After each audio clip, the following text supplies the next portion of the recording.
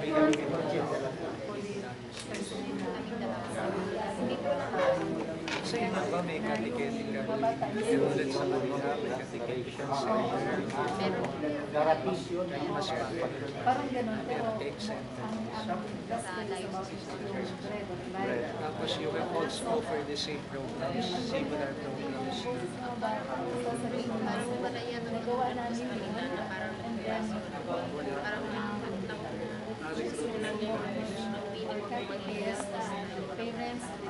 tapos yung formation nila, hindi ka walang may dating may formation pero ngayon 2011 mas may formation tapos ngayon hindi na naalis. Anong school mo? Masaya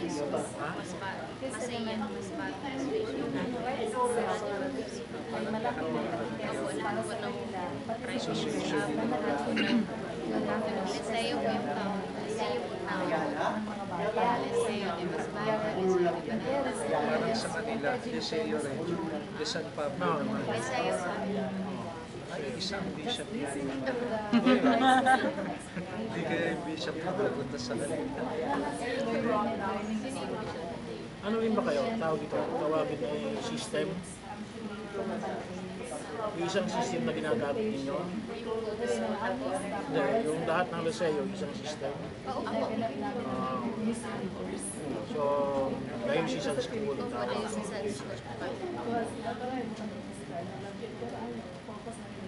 So, puro lahat is iba lang sa police. Opo, iba halimbawa, katulad dito sa Makati, Liceo, di ba? Kasi kung ano ang bita na sa Makati,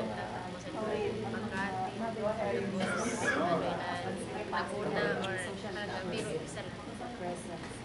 Oh, kung siya. Father Peter. Oh! Nilibang tayo. Nilibang tayo. Father Peter. Kasi you are more experienced.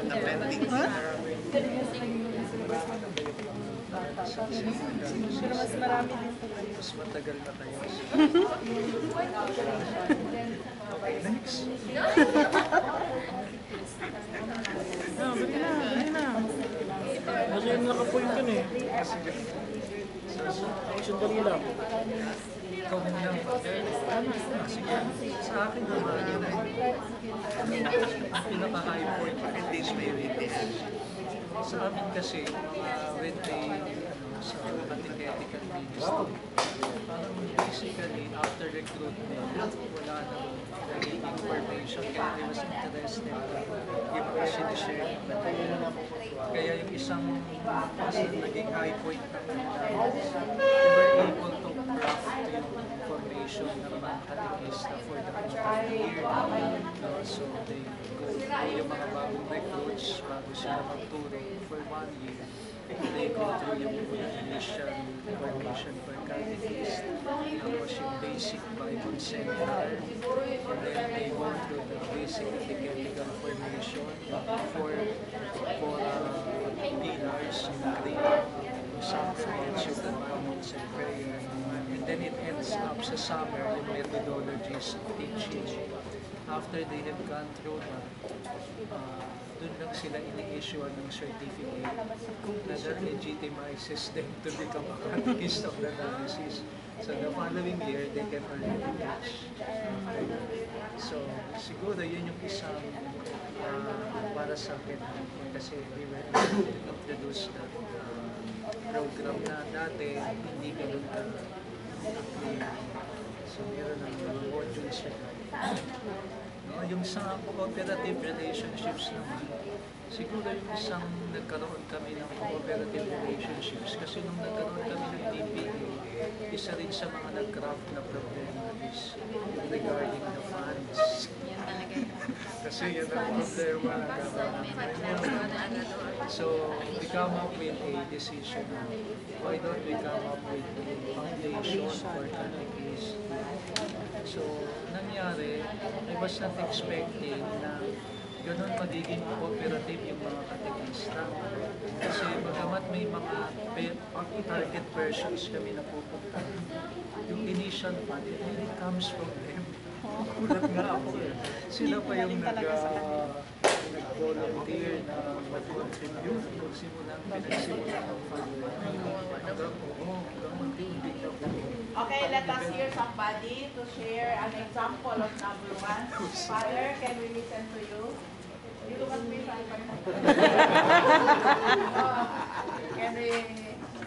can we share from your sharing? For question, in answer to question number 1. You don't have to face right now kasi we different mic, but we have a lecture. Tapusin na lang naman. You don't have to stand because you can remain seated. In question number 1 about the hypoen, so the hypoen of me is that My point of view. the most hypoen is that I'm a director of the catechism for 18 years this year, and my bishop and priest and all the catechists want that I will be retained as a director, and That is also a high point for you. yes, because of their trust and respect. Okay, so the high point for Father is this. He has been the director of the catechetical ministry for 18 years. Yes.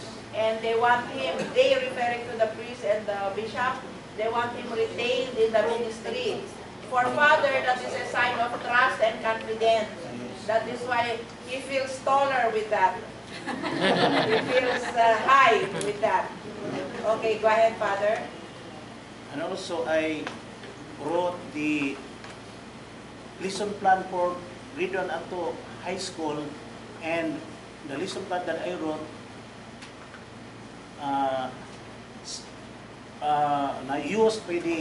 used by the catechist seriously and prayerfully. So, Wow. He's the author of lesson plan from grade 1 to high school, and this is accepted. And the sign for its acceptance is it is being used without questions from grade 1 to high school. Because it's very difficult to make a lesson plan. You can imagine a mother of, for example, even just 5 children. You're a mother, and then especially if your husband is another baby, my goodness, then you have 5 children na. And then you have to take care of everything every day. How can you make your lesson plan with concentration? Kaya that is a very good contribution, Father. the last one na lang, Yeah. last 1998 when I was a new director, our catechist is about more or less 800 catechists. Wow. Now, 2,500 catechists in Wow, our when is this? When is this? in Diocese of Talibon, Bohol. Wow! I should visit that. I did not just visit. They're Oh, always we invite invited. you. Sige, Talibon, Bohol, 2,500. 800 and now mga 2,500. 2,500. Okay, wow. 42 parishes. And you are inspired by that? Yes, because double the It has tripled in number, Triple, 800, 800. Triple, because 2,400, 800 times 3. 8 times 3 to 4. So 2,400. Wow, and you have 2,500. yes. Wow, let us give him a yes clap. 1, 2, 3, 1, 2, 3, yes. Let it go. 1, 2, 3, yes. Alright. Very good. Alright, question number 2. So your sharing is correct, Father. Your answers are correct. Question number 2. Let's say Holy Virgin naman. Sister. Also from the Visayas, right? Oh, sige, sister. Morongan. Samar. So for question number 2, that has something to do with relationships. Cooperative, yes, relationships. That means to say, dealing with one another, dealing with your co-workers, with your bishop, with the priest. Sometimes yung mga pinag-usapan ng mga pare, yung mga padre pinag-usapan yung mga lay pinag-usapan ng bishop. So, but it is nice to see when there is collaborative effort from all sectors. So, what is your positive experience, sister, with regards to relationships? So yung experience about this is yung ginagawa naman dahil sa activity for last year na din sa catechetical. Kasi ang nangyari, tinatap po namin yung lahat, halos lahat ng mga apostolates, the Diocesan Youth Apostolate, to help us, the family and life, to help us, the Critical Apostolate, to help us. So ang ginawa, yung mga youth, sila ang nag-serve sa mga catechists, ibang mga apostolate naman, sila yung parang may iba-ibang mga assignment ng lahat ng mga. What was the result of that, sister? Yung sinasabi ni isang na bishop namin ay, lupa man lang yun na rin. Kasi ang lahat nag-cooperate. Okay, yan ang sinabi ng bishop nyo. Ikaw, ano ang masasabi mo? Ganun din po. Very happy from the bishop. I am very happy kasi yun bang may hindi lang po na naniniwala sila sa amin, pero lahat po kami ay na-empowered. Okay. Na-recognize po namin ang iba't ibang mga talents namin into one whole activity. Very good. So sometimes there is only one man rule or one woman rule. In this case, there is collaborative effort because several commissions were invited to participate. And it is very good to find out that everybody does their work because they are given importance in terms of doing something for the greater good of the. Very good, sister. Now let's, very good. Let's say very good. Ready, go. 1, 2, 3. Very good.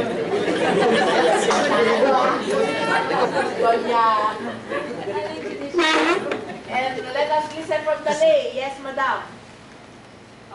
Oh, yeah, yes, you. Number 2?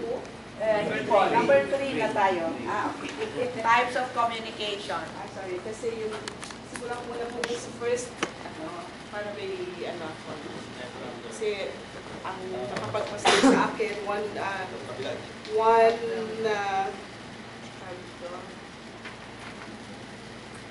one high point for me is this seminar, Okay. Why are we here? Because of a gift from a catechist to undergo formation with us. So, nabigay siya. So, nakalagay namin dito.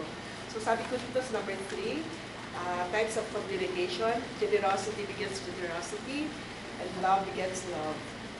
Plant a thought, reap an act. Plant an act, reap a habit. Plant a habit, reap a virtue, and plant a virtue, reap a character. Plant a character, and reap a destiny. So this gift, the gift of persons, the gift of commitment, and the gift of formation is also a gift for us. Yes. Okay, that's good, but that's generic, Generic meaning to say it is, how do you call that, general.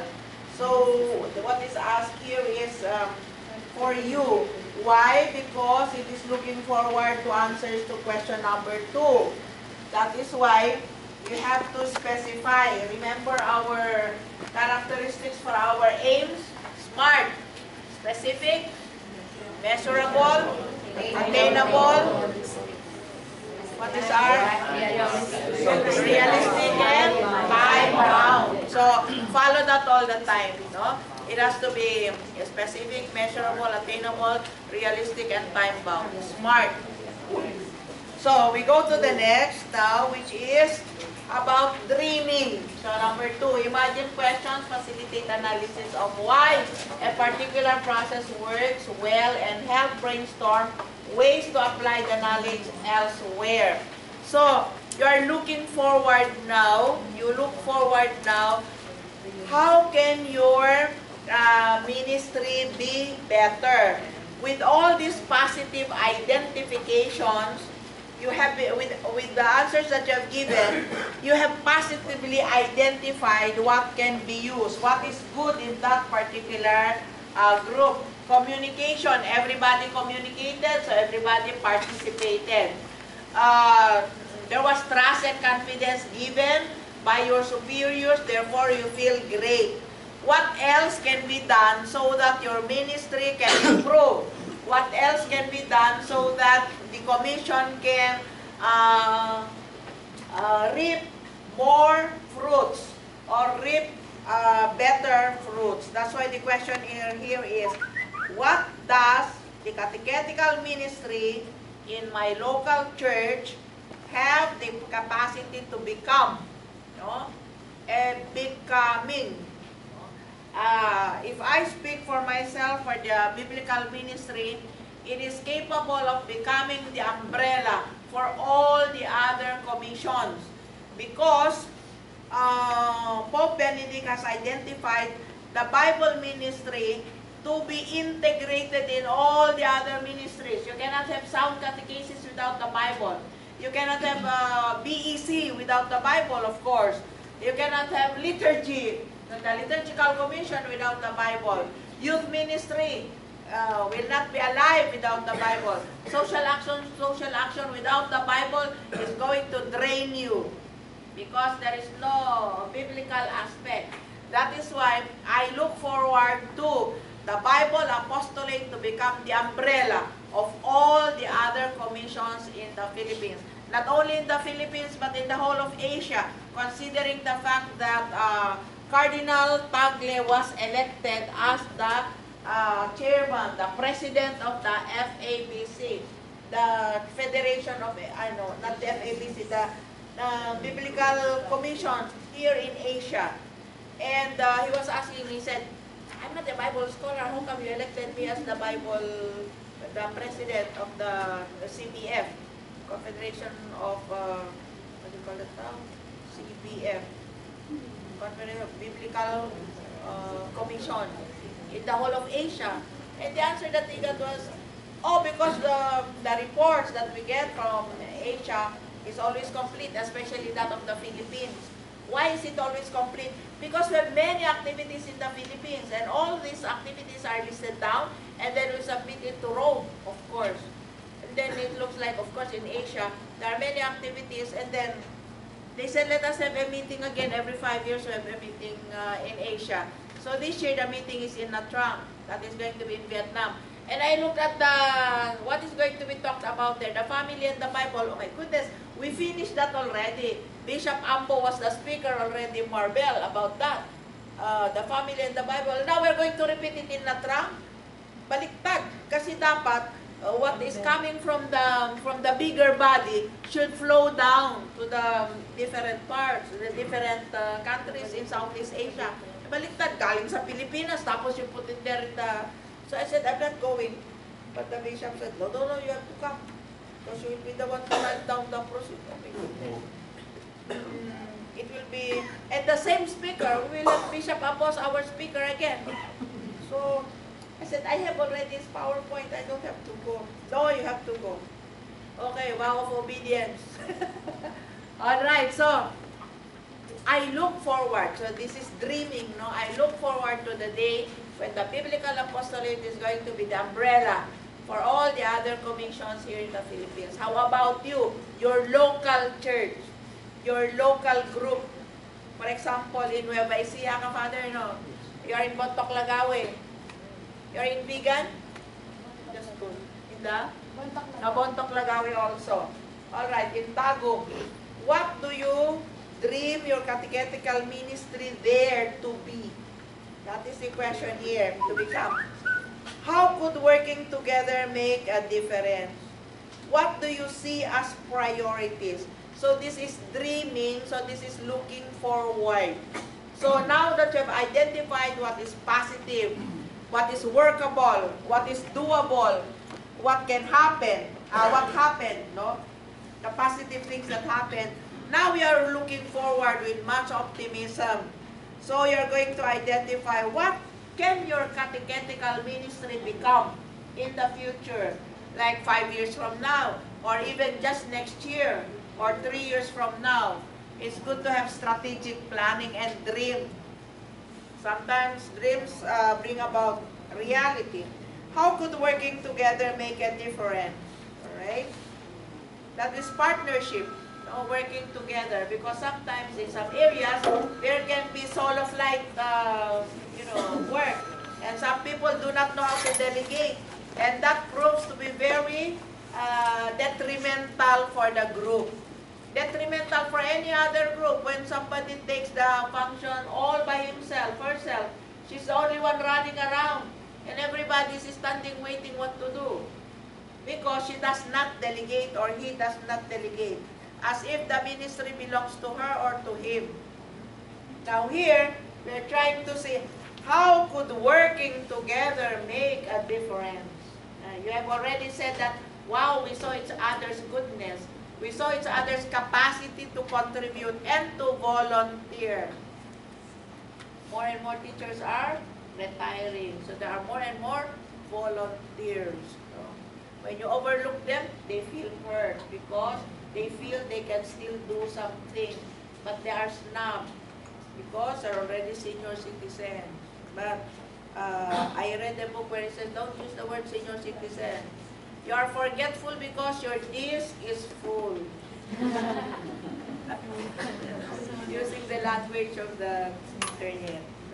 And the third question here in phase 2 is, what part could you play in making the priorities happen? That is now personally directed to you. What is your share? What is your personal contribution to make this dream come true? You should have a big contribution because you're a directress, you're the priest, you're the director, you're the one, you're the horse, and everybody there is in the cart. Craft your personal vision for your catechetical ministry. So, the second question is a personal vision. Craft a personal vision for your catechetical ministry. We have mission, di ba? And then we have vision, and then we have mission. The mission is the carrying out of the vision of your catechetical. What is your personal vision about your catechetical ministry? Okay, so you can write it down now. You have 5 minutes, 10 minutes, I think, or 15 minutes to write that.